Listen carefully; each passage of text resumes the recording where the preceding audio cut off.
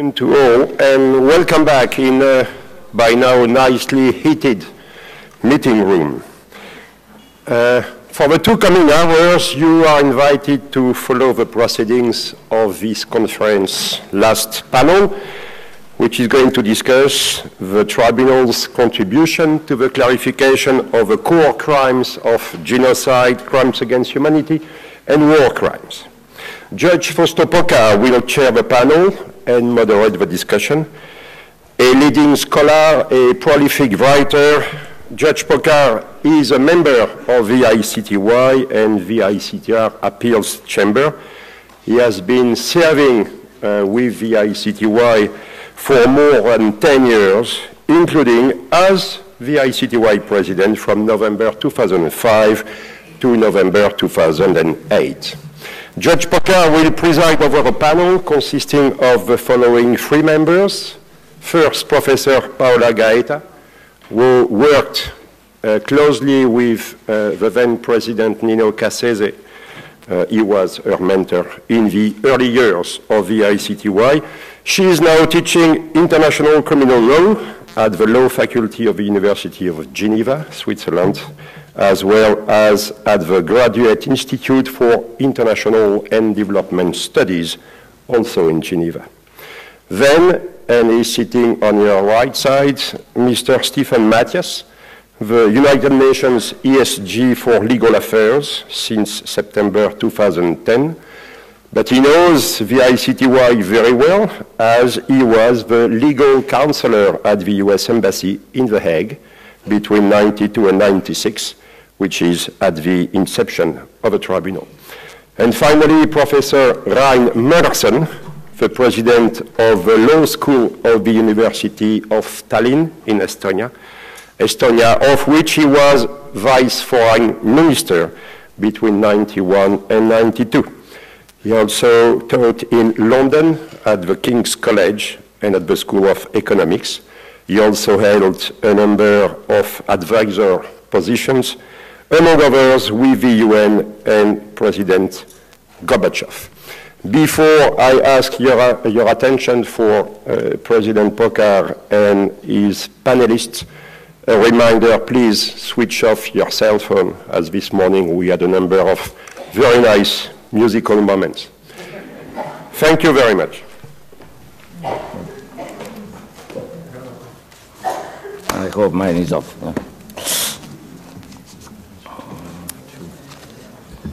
Well, good afternoon. It's indeed a great honor and a pleasure for me to be moderator of the last panel of this successful legacy conference, so well planned by President Robinson and so ably and efficiently organized by his cabinet and the staff of the tribunal. To both the President and all the staff involved goes my deep gratitude.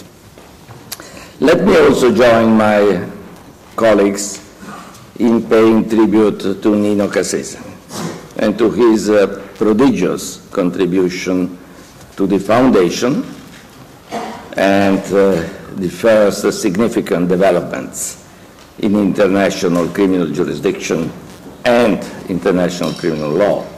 We have heard yesterday and this morning about the role he has played, and we will hear more at the ceremony that will follow in the afternoon at the Peace Palace. The ceremony organized by the Special Court for Lebanon, the last court of the now numerous family, a court which saw Nino again as its first president, and where he has already presided over some seminal decisions. Nino was a close friend for me of almost 50 years, and our paths crossed several times, in particular in the human rights field, where our respective role in international institutions led us to interact frequently. the vacuum he leaves, I'm aware I'm just repeating what others have said, is huge. And the best way to honor him is to continue firmly in our commitment for international justice, following the way he has indicated to us. I feel particularly this duty, not because our friendship, but in particular as I had the privilege to be his successor at the ICTY when he resigned in early 2000. A privilege which I felt at the same time as a great responsibility. It was not easy to take the job of replacing Nino in this tribunal, a really difficult task, which almost induced me to not to accept the position. I have to recognize. His encouragement dispelled my hesitations, as I knew that I could always count on him and on his advice should I need it. An encouragement he repeated to me the first time I contacted the tribunal in January 2000, and that was on the occasion of the rendering of the Cooper sketch judgment, the last judicial act of Nino in this tribunal, a judgment largely based on the crime of persecutions. Ironically, 2 years later, sitting as an appeal judge on a panel chaired by Judge Wald, I participated in the acquittal of some of the accused in that case, but that was on the basis of new evidence heard on appeal. For the first time, this tribunal did hear evidence on appeal in a case. But, however, the legal contribution given by the Cooper judgment to the clarification of the crime of persecution remained unaffected on appeal and continues to be the basis, even now, for the definition of a crime which is particularly important in terms also of legacy of this tribunal, because has become the crime that characterized most of the cases before the ICTY. It has been said that persecution is for the ICTY what genocide is for the ICTR, as the crime that appears in almost all the cases before the tribunal. And in particular, in Cooper's case, the trial judgment gave the tribunal position on a very complex issue, which is the identification of the underlying acts that persecution encompasses. The statute of the tribunal was modeled on the Nuremberg Charter in general. The core crimes are those that are in the Nuremberg Charter in part. We will come back to that. On persecution, the Nuremberg Charter indicated that persecution should be committed in association with another crime. And the problem before the ICTY was to decide whether this was, in light of customary law, the case or not. This position of the association of persecution with another crime under the jurisdiction of the tribunal has been explicitly rejected by the ICTY in the Cooper's case.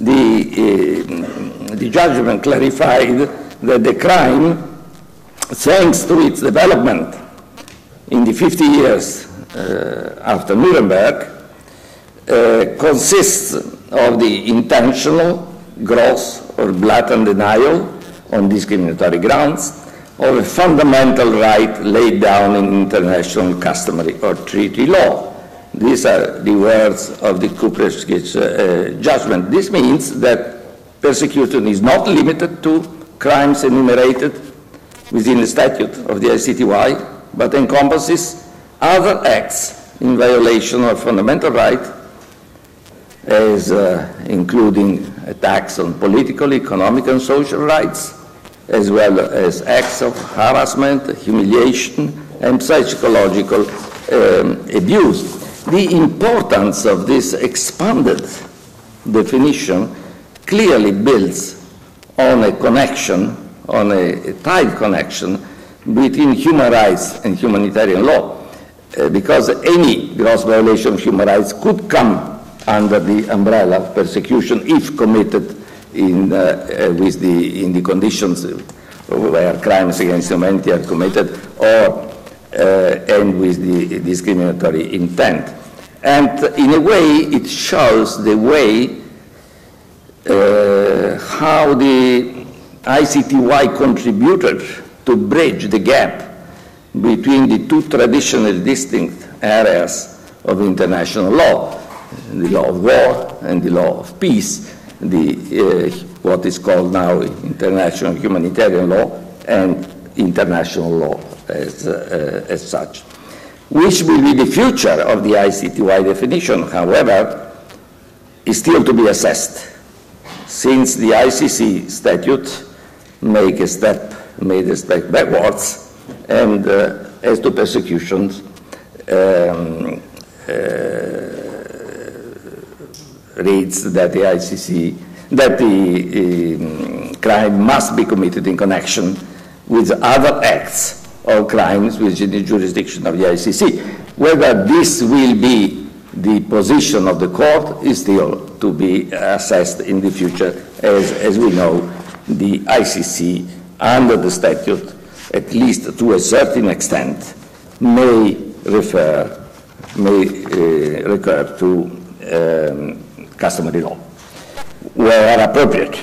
I will not expand on what where appropriate means, because anybody that has some familiarity with any UN document knows that that expression may have a variety of meanings depending on who is reading a document. Now, by referring to persecutions, I wanted not just to pay tribute to Nino, but also to introduce, by that way, the theme of our panel, which is the contribution of the tribunal case law to the clarification of the core crimes of genocide, crimes against humanity, and war crimes. The starting point of our consideration is that after Nuremberg, no international judicial assessment has been made of the law for decades, while some international legislation has been adopted by means of treaties which recognize the criminal nature of certain conducts. The Geneva Conventions, the Convention on Genocide, and so on. I will not list all these documents, these treaties, though these treaties not necessarily provide for all the elements of the crimes concerned, in particular as to the mens rea requirements. And we heard yesterday during the first panel how the assessment of customary law has worked in that respect to complete also the treaties. One of the Tadic outcomes and Tadic was for the accent on customary law on one hand, but on the other hand has interpreted the famous paragraph 34 of the Secretary General report in the sense that treaties can be the basis for decisions of the ICTY. The problem is that treaties normally do not contain a complete criminal norm. in all its elements. So even applying treaties, one has to make recourse to customary law in order to complete at least the provision of the treaty. I was a bit in difficulty when preparing the schedule for this panel, because we do not have the time to discuss all the crimes. And the title say the clarification of the core crimes, which is all the crimes, essentially crimes against humanity, genocide, and war crimes. And clearly we cannot do it in the panel. One possibility would have been not to deal with what has been dealt yesterday in particular. But that too is not entirely satisfactory, so I chose to limit ourselves without prejudice to any questions that may be brought by the panelists and any specific issues that may come during the discussion, but to limit ourselves to a sort of overall assessment of the clarification brought about by the case law of the tribunal. There are some issues that need to be mentioned in this regard, where the legacy of the ICTY, besides clarifying the element of each individual crime, might bear a role in the evolution of international criminal law. And I would mention first the connection between different categories of core crimes. In particular, the connection between war crimes and crimes against humanity. It is well known that the war crimes and crimes against humanity were at the beginning interconnected. The London Charter made it clear that a number of crimes were to be considered in connection, the crimes to be considered when in connection with any other crimes within the jurisdiction of the tribunal, which means crimes against peace and war crimes. So crimes against humanity did not have an independent status. They existed only as far as they were connected with the two other categories of crimes, aggression and war crimes, which may have been due to the fact that the notion of crime against humanity was not at the time very clear. We are before the Universal Declaration of Human Rights. We have to bear in mind the human rights movement did not exist in international law yet, or was not affirmed in international law, and that what states did within their countries in dealing with the individuals in their countries was something that remained within the domain, the internal domain. Linking these crimes to war or to aggression gave them a sort of international dimension that, the drafters of the London Charter couldn't go very much beyond that. But we know also that after 1945, this link has been progressively dropped. It is a link that is not, however, the statute of the tribunal again maintains that link to a certain extent, because as to crime against humanity gives jurisdiction to the tribunal only when the crime is connected, somewhat connected with the war. So the connection established in Nuremberg was kept in the tribunal. It was a choice for the tribunal to keep it or not. And It's interesting to see that the Tadic decision, we have always to refer to that decision because there are so many things in, made clearly the choice of distinguishing, of separating crimes against humanity from war crimes, completely. It's also interesting to note that the Tadic decision considered this as obvious, does not waste too much lines to explain why this should be. It gives some example in the legislation that was passed, international legislation between 45 and the 90s, the Convention on Genocide, some definition in the control, starting with the Control Council law number 10 of 45, but going into other decisions, the Convention on the Punishment of Crime and Apartheid and so on, and then simply declares it is well settled in customary law that crimes against humanity do not require a connection with an armed conflict. Although that statement is made in connection with the conflict, with internal conflict, when dealing with internal conflict, it's interesting to say that this decision considers the crimes against humanity are clearly separated from, distinct from war crimes without wasting too much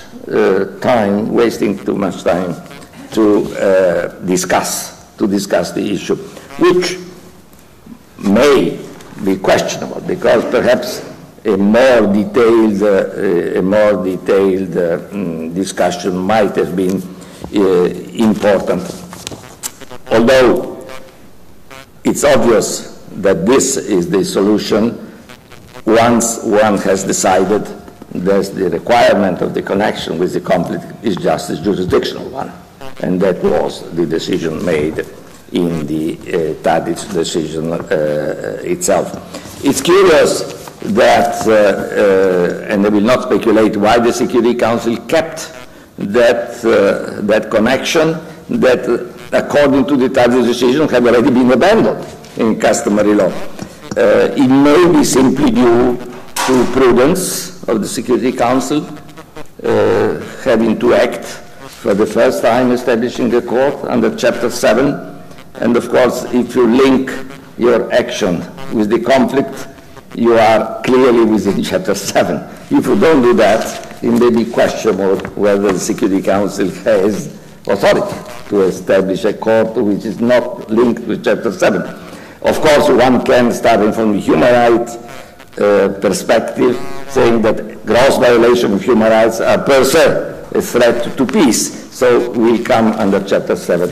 But perhaps the Security Council wanted to be prudent. This is a question I don't know whether we can resolve ourselves here, but we should ask the drafters what was the real reason for that. Now, coming back to the list of core crimes.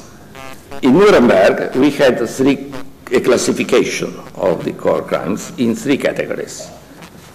War crimes, crimes against aggression.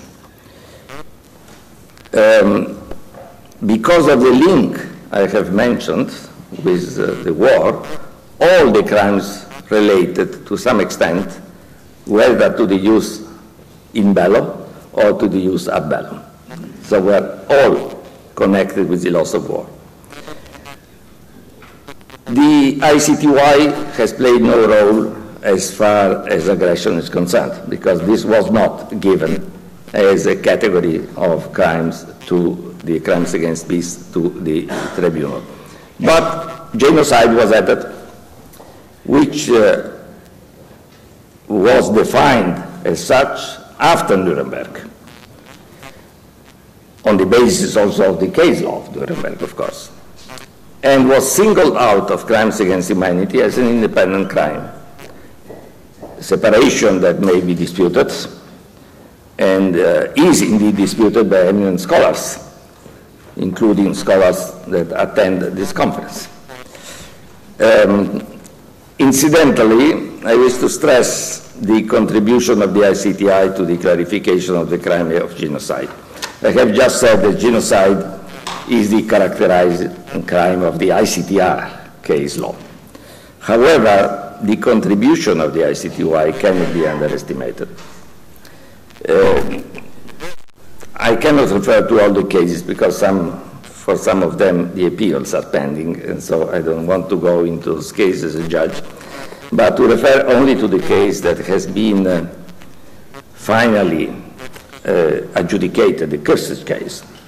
I wish to stress the significance of the clarification brought in defining when genocide occurs through destroying, in part, a national, ethnic, racial, or religious group. The clarification provided by the Tribunal in defining in particular the group, not the targeted group, not only in relation to its numerical size, but to the emblematic nature of the group for the entire population in general, and that in relation to the intent to destroy in part, deserves, in my view, the highest attention because it's a major contribution. There was no other case before this, and there has been no other case after this. So it's a unique decision that's attributable to both the trial chamber and the appeal chamber in that case, which bears some importance for the legacy of the tribunal as to these crimes. I would say at this point, having dealt with genocide, that and dealt with the singling out of genocide from crimes against humanity, that there is a trend today to single out of the classical, if I can say so, categories of core crimes, the crime of torture. My question is, and I put the question to my panelists, I will not answer myself. Has the case law of the ICTY, which has dealt several times with torture, contributed to this trend towards an independent consideration of torture? So a trend to attributing to torture an independent status as compared with war crimes and crimes against humanity? Or the case law of the tribunal does not go in that direction, although there is some element in literature in particular that goes in that specific direction. In this context of the classification of the crimes, it is well known and has been referred to yesterday in various of the, well, let's say in all the panels, but already in the welcoming remarks, Alison Cole made all her welcoming remarks on gender crimes. Now, welcoming what the tribunal had done in this area. And indeed, the tribunal has dealt in a significant manner with these crimes. In particular, in establishing that gender crimes have their own independence as compared with crimes against humanity or war crimes. They come within the categories, crimes against humanity and war crimes, but they do not come as crimes subsumed into other crimes, as even the Article 3 of the Geneva Conventions could let imagine or let think. Now, the ICTY has certainly contributed to the independence of the crimes, of the gender crimes from other crimes within the classifications. It's enough to refer to a decision that has been frequently referred to yesterday, which is the Kunaraj case, in which the problem was one of the problems was not only to establish the elements of the crime of torture and rape, but to see whether rape would come under torture, or, as it could be also thought, torture would come under rape. So if we are facing one crime, or we are facing two crimes in that connection with the same conduct. And the decision of the Kunaraj case was that indeed we were facing two different crimes with differentiating elements, which allowed the trial chamber to convict the accused for both torture and rape.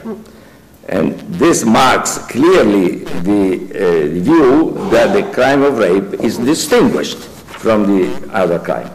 And I think it's a major contribution in this respect, because it was not obvious in light of the legislation. Of course, the assessment was made on the basis of customary law, but it was not obvious that we could go in that direction, and it was a decision which remained later as a seminal decision on these matters. But here I would like to put to my colleagues here the same question I'm putting on torture. Are we facing a trend or a contribution of the ICTY to an independent consideration of gender crimes as a new category in the classification of the crimes, or a new area, completely new area, or are we simply clarifying issues within the existing categories of crime? If I go back to the intervention made yesterday afternoon by Patricia Vidal-Sellers, I interpreted it as as a view, as expressing the view that in fact gender crimes are a separate category that should have its independence, its autonomy, and be dealt with separately. I don't know whether this is what my colleagues will share or not, and I wonder whether the contribution of the ICTY in that direction has been important. Let me conclude this introduction by one argument that was I took from some debate yesterday on the reference to domestic jurisdictions. There was something that was discussed yesterday afternoon, and which puts the two legacies, the legacy, regional legacy of we discussed last year, and the global legacy we'll discuss in the year, on put as clearly interconnected. Because when we define the crimes, one of the legacies, if any, will be that these definitions will be taken up by domestic courts. It's true, frequently domestic courts will not try crimes as international crimes. Frequently they will try as domestic crimes. And not necessarily when faced with a case, they will insist in dealing with the case as international. But the fact that there is, these are international crimes should lead in the long run states, jurisdictions, to deal with them applying international law. And applying the international law using the international case law as a precedent in many situations, if not as the law assessed, but at least as a precedent, taking into account the international case law. And this is in the region and globally. By the way, there are several cases concerning the regions of the ICTY, ICTR that have been dealt with in other jurisdictions. So the interplay between international and domestic jurisdiction is global, goes beyond the region, is mainly focused in the region, but may go beyond the region. I think this is an important feature of the legacy of this tribunal.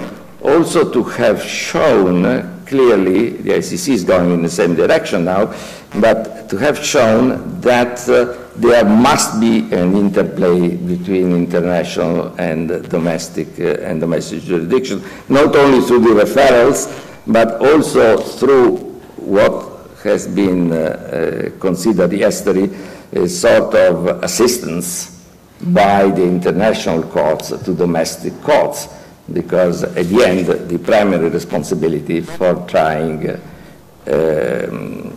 crimes, whether domestic or international, is for the domestic jurisdictions. I will stop here and I will give the floor to my panelists, and starting with Paola. Yes. Thank you, Mr. Chairman. And you have raised so many issues in your introductory part, and it's difficult to take all of them. Of course, the last one you have raised is really crucial, I would say, and there is hope, I think, to see more and more national courts applying international courts' decisions. I think some of examples are given by the U.S. Courts applying the Alien Tort Statute Act. They often refer to the ICTY case law in dealing in civil cases. But of course, I would like to thank the organizer of this conference for inviting me, and I will try, I promise the translators that I will try to speak slowly in plain English if possible. Not sure. Among the various issues that you have raised, I've decided to deal with the issue of torture and whether or not the ICTY case law has given a contribution to the torture as a core crime, different from war crimes and crimes against humanity under customary international law. And in particular, I would like to address the issue of whether or not, unlike the Torture Convention, which makes torture a crime per se, the possible definition of torture as a discrete crime under customary international law would need the state official involvement requirement as the Torture Convention provides. And the crucial, the landmark decision of the ICTY in this respect is the Kunerat's decision, which has been mentioned many times yesterday and today also by the by the chairman. So why I've decided to deal with this very picky topic? Well, first because I've written an article on this, and therefore the task has been easier. But I really think that the topic is an important one for three main points. The first one is that once we deal with the issue of torture and whether or not the state official involvement requirement is requested or not, after all, we discuss whether or not torture as a war crime and crimes against humanity first and above all can be committed by private individuals, simply like that. And therefore, I think it's crucial to make international criminal law as a separate and autonomous branch of public international law, independent, totally independent from any issue of state responsibility. And second, I think that the Kunerat's decision must be commended because it tried to depart from the previous case law of the tribunal, the appeals chamber decision in Ferungia, for example, taken a different stand on the issue. The facts were different, so therefore the trial chamber managed to depart from the appeals chamber previous decisions, but nonetheless, I think this was a sign of maturity by the tribunal to be capable of revising its own jurisprudence when it was necessary to do so. And third, I think that the Kunerat's decision has followed an important methodology, in particular when it has stressed forcefully that human rights notions are of course important to try to interpret international humanitarian law rules when those rules do not contain definition of particular institutions, but nonetheless the trial chamber in Kunerat had a word of caution because it said one must be very cautious because after all human rights law is a body of law which is meant for a different purpose in comparison to international humanitarian law. So I think it is very important decision. What was the final finding of the Kunerats on this issue? It's very well known, and the tribunal said that in the case of torture as a war crime and the crimes against humanity, it is not requested that the person has acted qua state official or with involvement of a state official. And in the Kunerats, this was very crucial because the accused were not acting as state officials or quasi-state state officials and without the involvement of a state official. They were acting as private individuals. Therefore, it was very crucial for this tribunal to tackle this issue. And in this way, the Kunerats decision has given, the decision is 2001, and in this way, the decision has given, I would say, authoritative support to the decision in the elements of crimes of the ICC to indeed drop the state official involvement requirement in the definition of torture as a war crime and crimes against humanity. The issue was debated, of course, for the elements of crimes, and the Kunerats has given the reasoning for it. Let me now deal with the main point of my presentation is that I do agree with the final result. I don't agree with the reasoning of the Kunerats decision, and I'm sure that Mr. Chairman would not agree with me. And I will try to explain why the tribunal has missed an important opportunity, to my mind, to clarify what a core crime is, and for what could be the reason for identifying among the different forms of criminality the difference between an ordinary crime and international crime, and in particular a core crime perhaps. So to try to address this issue, I must give a bit of legal framework. And very quickly, of course, I would say that torture as a crime, as a criminal conduct, was not defined in the instruments which made reference to it. In particular, torture was considered to be a crime against humanity under Control Council Law number 10. It was not included, torture, in the statutes of the Nuremberg tribunals and the Tokyo tribunal. It first appears as a crime in Control Council Law number 10. And it appears, of course, in the grave breaches provisions of the 4 Geneva Conventions of 1949 as a crime, and is prohibited by our common Article 3 of the Conventions, although we know very well that Article 3 per se does not criminalize any conduct. It's customary international law which has provided for the criminalization. Torture has not even been defined in the various purely international human rights instruments which contain a prohibition of torture, in particular the UN Declaration of Human Rights, the Covenant, and the European Convention for Human Rights at the regional level, just to mention some of these human rights instruments prohibiting torture.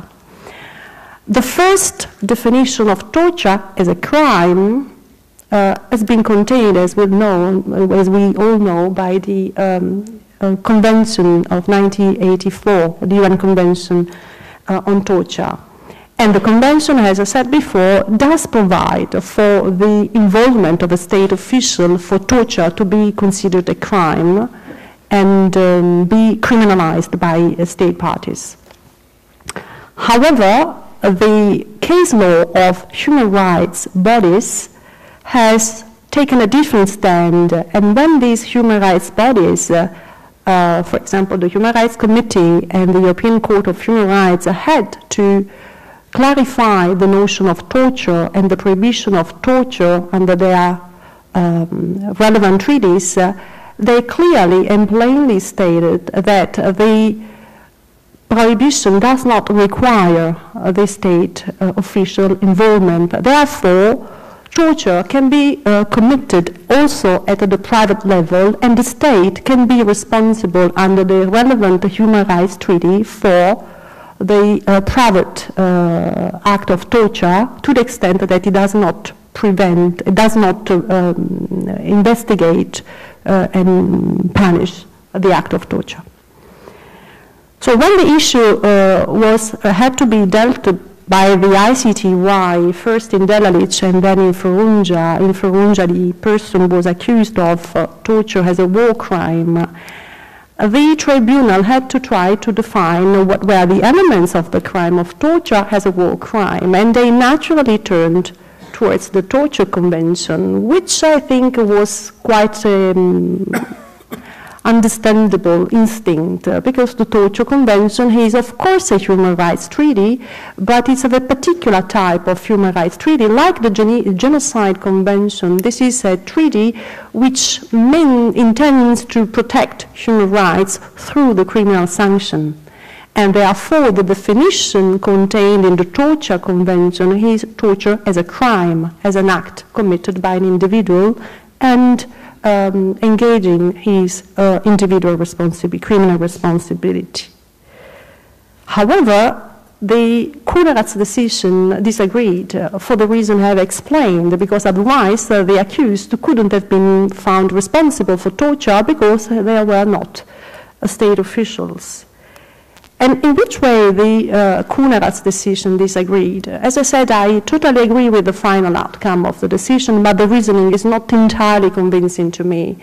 Because they say that the Torture Convention, I try to summarize, the reasoning is a very complex one, so I do apologize for being perhaps too short on this, but what they said is that the Torture Convention, being a human rights instrument, can be misleading if the definition has to be imported into international humanitarian law. And I agree with the methodology. Of course, when we have to import human rights notions at a different level, one has to be very cautious. But then what I found inherently contradictory is that when the tribunal tried to demonstrate that the customary international law definition for war crimes and crimes against humanity didn't meet the state official requirements, well, the tribunal then heavily relied upon the case law and the general comment by human rights bodies. So it was asserting what it was negating one moment ago. And this is mainly the reason for which I don't think that the tribunal is very persuasive in the reasoning, because it tries to be a bit contradictory, at least. I think that the tribunal could have perhaps taken a different stand in explaining why the definition of torture as a war crime and a crimes against humanity does not require the state official involvement requirement, unlike the Torture Convention. I think that the reason must be found in the fact that, as we know, international criminal law is a particular body of public international law which immensely interferes in criminal matters which are normally and naturally reserved to states. And my understanding of the rationale, if I may say so, of the entire edifice of international criminal law is that, of course, we want to impose, I would say, criminal responsibility when there is little prospect of success of obtaining it by relying on national criminal jurisdiction and national criminal law. And therefore, international criminal law in general, since the origin, deals with the form of state criminality, brackets. Therefore, we want to have an international element transforming the conduct into a criminal conduct of international concern. Because as Professor Crawford said yesterday, of course murder is a crime everywhere, but this does not mean that murder is an international crime for which international criminal law has something to say. Because usually murder is persecuted by national courts, and they normally tend to do so.